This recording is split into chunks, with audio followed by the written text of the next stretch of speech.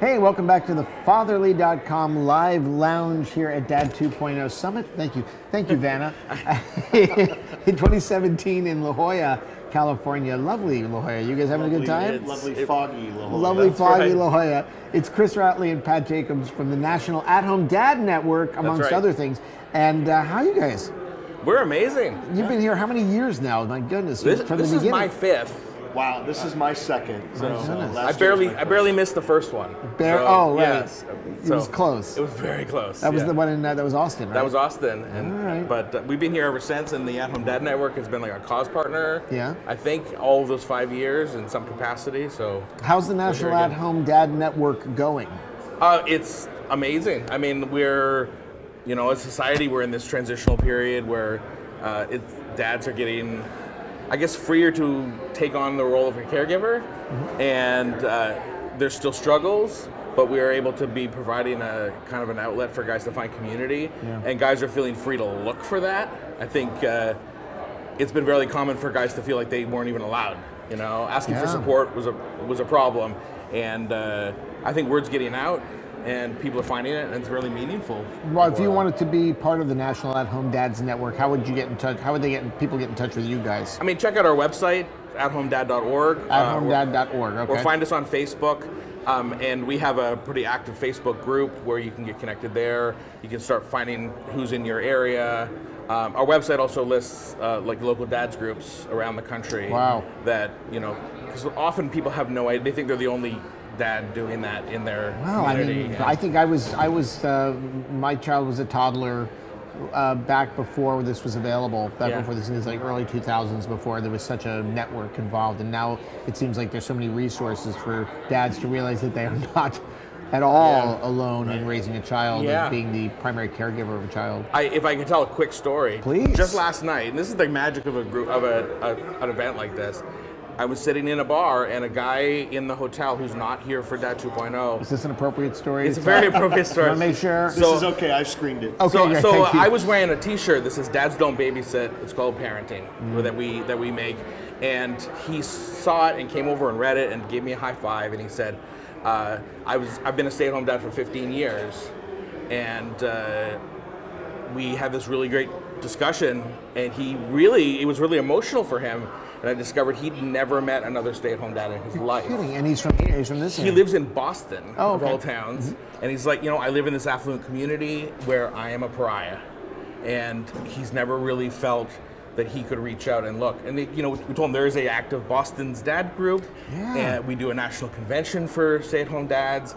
And we talked about finding the value in what you do, what you contribute to your home. And it was just this amazing moment of saying, like we are in an age now where you can embrace this and find people who are going to help you value it. Sure. And I feel extremely lucky that I'm parenting my kids in that day, and thankful for guys like him who didn't have that.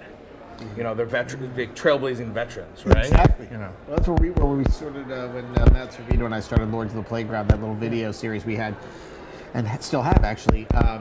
That was a while ago now. We were both in the situation. We were raising kids, and we would lived in New York, and we'd take our kids to the playground, and we would be the only male there in our playground. And then we would, I think my battery must not be working here.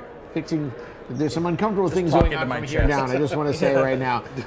Pay no attention. Why don't you guys tell me about, you have something coming up, a convention. Yeah, we have our 22nd annual At-Home Dad Convention. We call it Home Dad Con. You want to talk about Home Dad Con so people get to hear your dulcet tones? Well, every year we have Home Dad Con, and we've got at-home dads from all over the country. And last year we actually had one from England come. So we're hoping to go even more international after this. Fantastic. This year it's going to be in Portland, right in Chris Routley's my backyard. Yep. And we're really excited about it. It's going to be September 14th. Yep. The dates. How many years have you been doing DadCon? This, what do you call it? Home Dad Con. 2022. We think, if we've got the math right, that ever since they started calling it the annual, we're at the 22nd annual this year. It's been going on long before you guys were dads. Yes. Yeah. Unless I don't know something about it. It started in Chicago, and was in Chicago for about 10 years before the network started to kind of grow across the country, and they decided we're going to start moving this convention around. Typically, it's been 2 years in each place, and this year we're into Portland, and next year I guess we're working on where it's going to be next, so we can announce that soon. And we'd like to move it around the country, so guys from around the country have a chance to come out, because we do have guys that come to this that have never met another stay-at-home dad in their life. Right. Okay, so where can people find out more? You've got your at-home, you got your, give me the website again. So athomedad.org is our organization's website. Okay. And you can find information about the convention there, but we also have homedadcon.org. Homedadcon.org. Yeah, specifically is our convention website. All right. Early bird registration is going to open in March, which is Fantastic. the earliest we've ever been able to do it.